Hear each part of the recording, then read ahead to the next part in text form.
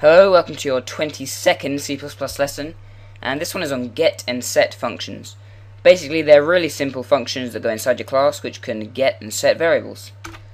So let's just create a basic program, iostream for C in, C out, and this one, which I'm not sure how to pronounce, is for get or get character, standard namespace. And in our main function, we're going to pause the program and end. So let's just create our class. So class 1,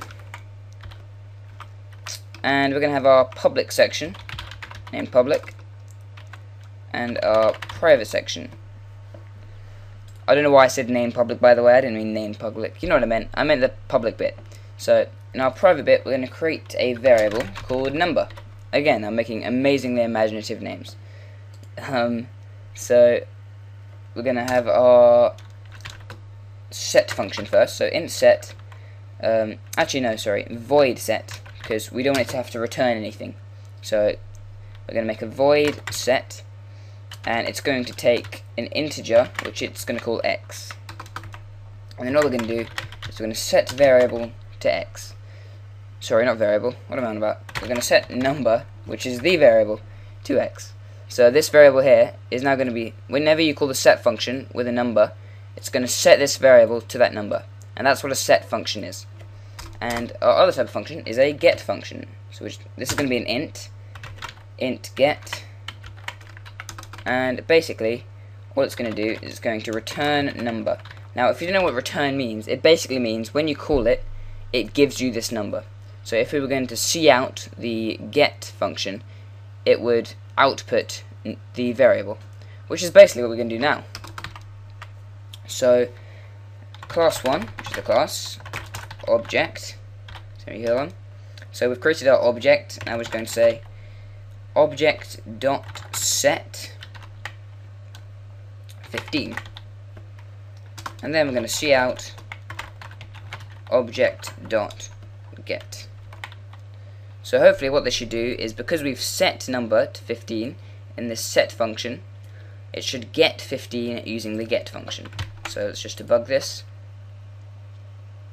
15, there we go.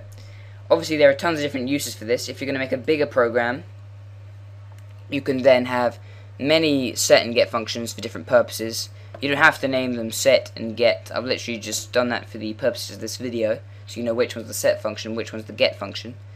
But basically, they're just generalized types of functions, and they're really useful in all types of different scenarios when you want to set variables and get variables, surprisingly enough. Obviously, we could also create a second object if we wanted. Class 1, object 2, and we could say object.set 15, object2.set 10, and if we wanted, we can then see out object, and then object.get. Then we can end the line. We can say object2, and then object2.get. Oops, no semicolon needed there.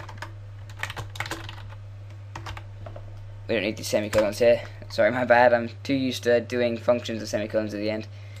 And hopefully that should output 15 then 10. Object 15, object 2, 10. There we go. So many different uses. So yeah, that's pretty much it for this lesson. It's really simple, and it can be used in a variety of situations. So have fun with it, use it in your own little projects, and have a nice day.